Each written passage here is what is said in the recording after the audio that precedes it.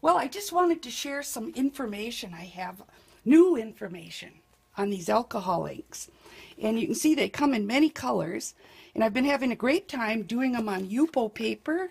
Here you can see one I did by adding white to it, and it turned into flowers. And this one here kind of looks like a cityscape. And just there's so many colors. It's just awesome. And then I found out that you can do this on tiles. So I'm going to try on tile a new technique. This is an update for all of you who've been in my classes, and this is something new. In fact, the gal who told me about it is right here in the audience. So first of all, you got to clean your tile off. That's some 91% alcohol. So we'll give it a good cleaning. And then I'm going to just have a little fun with some of the colors. This happens to be a calabaza orange. And it's just kind of fun, I think. Almost everybody just drips it.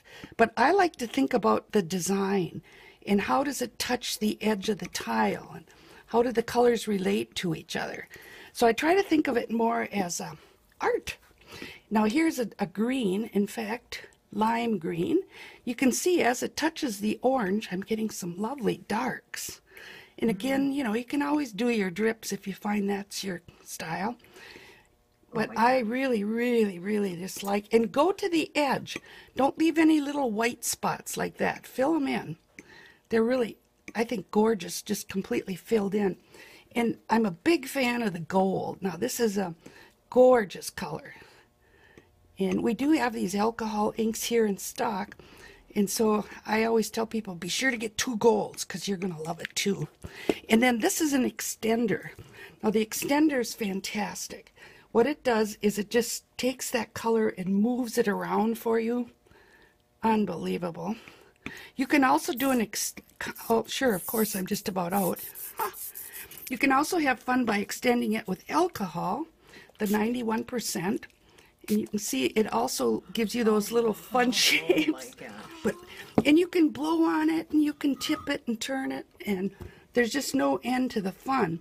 But this one is going to be really exciting. Now what we're going to do is take away all the flammable stuff. You'll notice I'm on a Holman board, which is fireproof. And step aside, folks. We are going to light this baby on fire. Oh my God. It is so cool. And you can actually see how it's changing the metallics. The surface, it's doing its own thing. It's moving it around. It's separating the colors. It's really looking good. Fun, fun, fun, fun.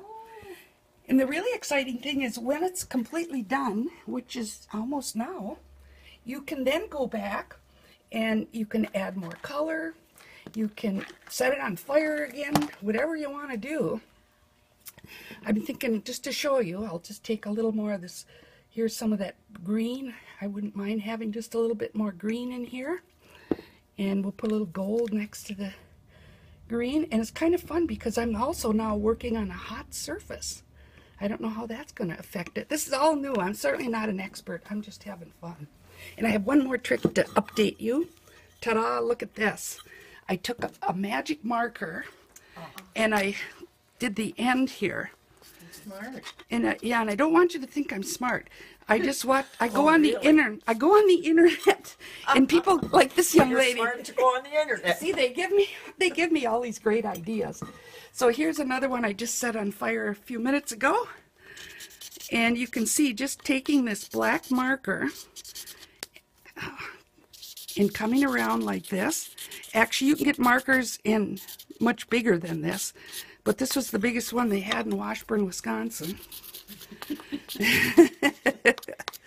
So I'm just sort of struggling to show you, but I think it's really, it's just so cool. It looks really nice when it's done. Love the colors. So there you go. Have fun. Give us a call. We can help you out. We've got